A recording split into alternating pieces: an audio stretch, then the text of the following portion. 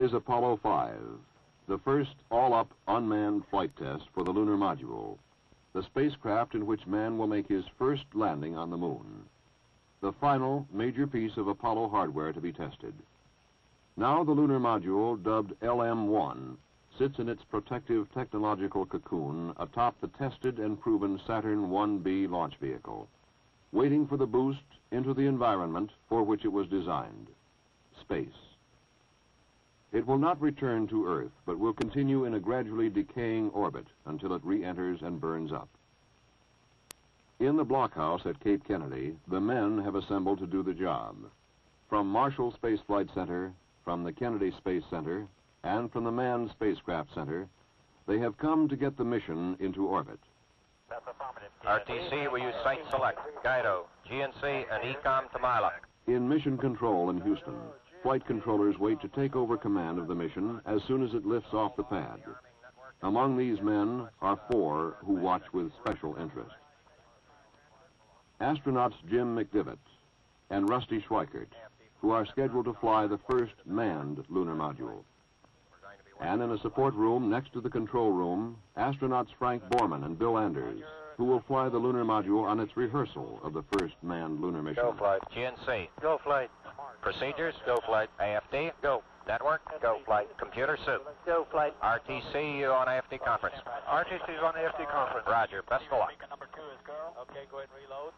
All flight controllers preconditioned for attachment 2 of the internal count. So men wait in tracking stations around the world for the flight of lunar module number 1. For it is their information that will tell us whether it is safe for man. But what is this craft called the lunar module? LM is a vehicle that has been designed for a particular job, and that job is to land on the lunar surface. It doesn't look like an airplane or a spacecraft in the old sense. It's not smooth. It's very thin skinned, has a descent propulsion stage, a large descent engine which will be used to land the vehicle on the lunar surface in a manner very similar to that of a helicopter, except that instead of using blades for a lift, we'll be using a rocket propulsion engine. And the upper stage, the cabin and ascent engine stage will be used to lift off from the lunar surface and make the subsequent rendezvous with the command and service module. So the LM is really the taxi that provides the transportation between the orbiting command module and the lunar surface. The lunar module is a unique engineering concept. Designed and built on Earth, it is out of place on its native planet. The airless surface of the moon, the empty reaches of space, this is where it belongs. The comfortable pull of Earth's gravity, the protective, life-giving atmosphere, these, to the lunar module, nicknamed LEM, are the hostile elements. Its engines cannot lift its own weight against the pull of the Earth. If it could fly on Earth, the aerodynamic forces of the atmosphere would tear it apart. So how do you test the lunar module before it flies in space? You test its engines in the man-made vacuum of an engine test stand. Its operating systems in gigantic vacuum chambers. You tumble it on stands in engineering laboratories. But the real test is when it flies. Roger, I am in flight control. Final status check, booster. Go. Retro. Go. FIDO. Go. Guidance. Go. ECOM. Go. While the primary instructions for the mission are carried on board the LEM, the men on Earth in mission control can take over and fly it if necessary. But why all these elaborate precautions and details in an unmanned flight? Unmanned LEM-1 mission is one of the key missions in the entire lunar landing program. You must remember that the LEM is every bit as important as a spacecraft as the command module, the Gemini, or the Mercury was, and this is the first flight of the vehicle. Naturally, we'll all be looking at it with very, very keen interest. Flight CVTS Flag 2, verify your go for launch. Roger, we are go for launch. Okay, all flight controllers, let's play it cool. Launch sequence start. 15, 14, 13, 12, 11, 10, 9,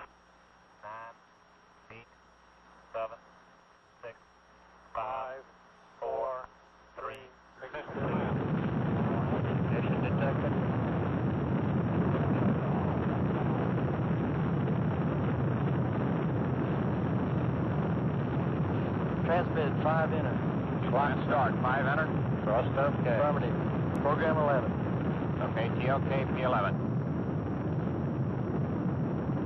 Roll pitch start. Roll and pitch. Go on IP. Go IP.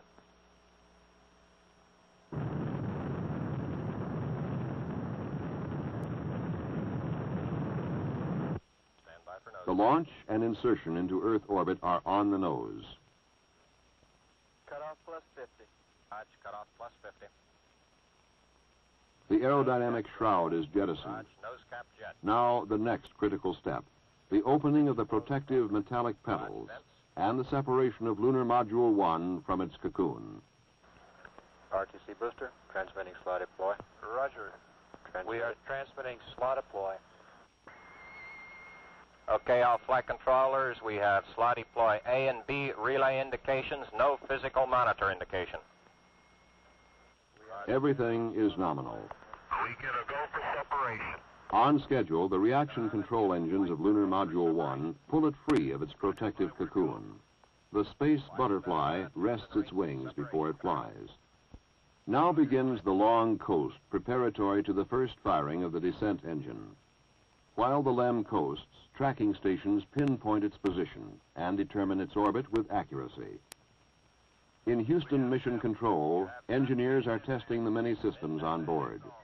The LEM, I think, is like a big line of dominoes, every one of which has an effect upon the one it's associated with. And nothing can occur in one that doesn't somehow affect the others or the total mission. So, LEM 1 coasts on, guided by its onboard programmer, seen only by the radar eyes of the tracking network, watched over by the men in Mission Control. We will not pulse the engine. The maneuver is go at this time based on the onboard. Roger, Houston. Roger, Houston is go for the burn. The lunar module nears the Australian coast. The Carnarvon tracking station takes command. The time is nearing for the first burn of the descent engine, the first rocket engine designed to be throttled, a necessary feature for a lunar landing. This will be its first burn in space. Dips on. Dips on. 10%. 10%. We got a pings caution. Program caution. Roger. Dips off. But something goes wrong. Instead of the full 38-second burn, the engine shuts down after only 4 seconds. An early look at the data indicates the onboard computer did not allow for the tolerances and errors within this most complex of all missions. It shut down the descent engine when it sensed an error of less than 1.5 seconds. And computers don't argue. Capability of a crew, I think, is very significant in that you can change your mind in flight. You don't have to be restricted by the rather narrow capabilities of any pre-programmed mission. Faced with the unexpected, the computer made the only decision it could, and it was the wrong one. Now the success of the mission rests squarely on the team in mission control and in the tracking stations. The nominal plan is out the window.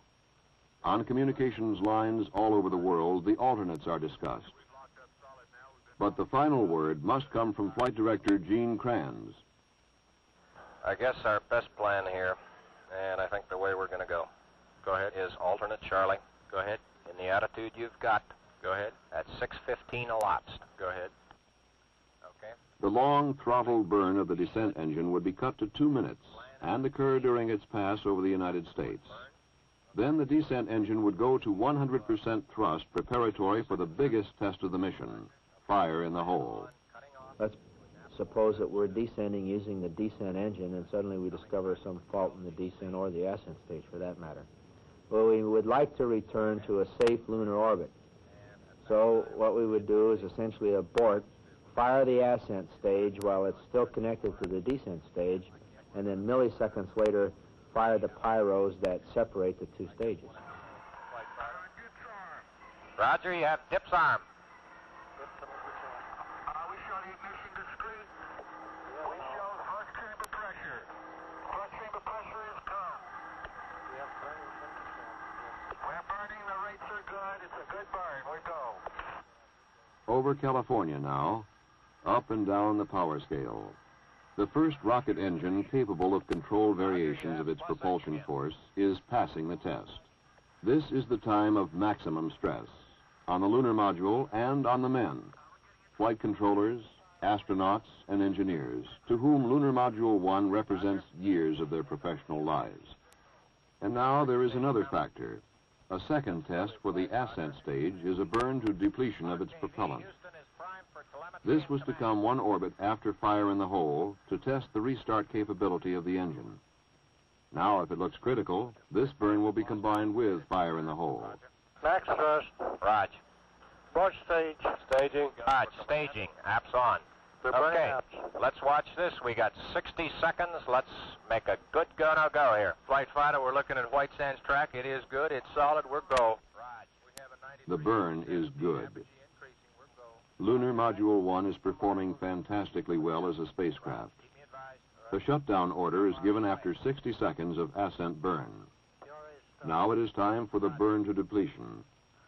However, as the lunar module continues its flight, the Earth has rotated under it until it has moved nearly off the tracking range. LAM 1 will now pass over only one station, Hawaii, that can give the new and accurate information its computer needs, and can command the engine to restart. It looks like on the coming pass, Hawaii will send the update, and on the next, send the command signal. But now another problem crops up. Flight, we're going to run out of RCS and B here the way we're going. Okay, Jack, let's stay cool. Because of the new mode of flight, the Attitude rockets are running low on propellant. It looks as though these small but critical engines may not last for 2 more orbits. But an update of orbit information shows that Lunar Module 1 will just pass within range of the Carnarvon station, whose range has been extended by the addition of the tracking ship Coastal Sentry Quebec, CSQ. Flight Director Kranz makes his decision. Update at Carnarvon and fire at Hawaii. It's go for the burn. Guidance from flight, we're having a lot of dropouts. Roger, flight. ECOM, let him know when he's clear to command again. Go.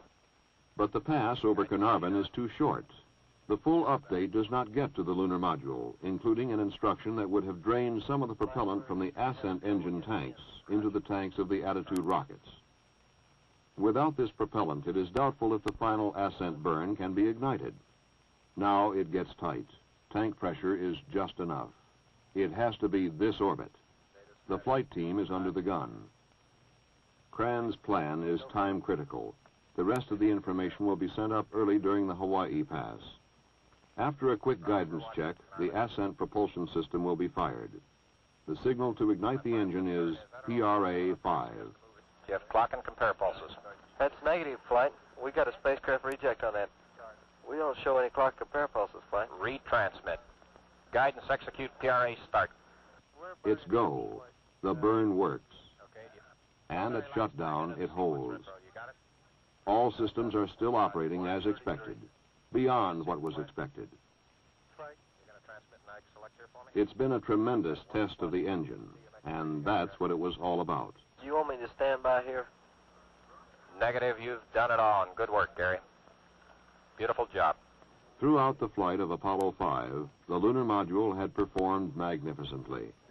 All systems operated either as predicted or far exceeded the predictions.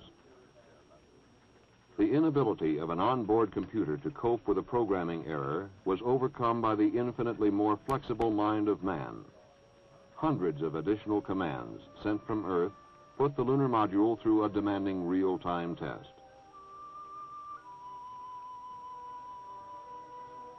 So, Lunar Module 1 tumbles on through space, its orbit decaying mathematically until it is destroyed by the atmosphere of an Earth on which it was created, but to which it cannot return.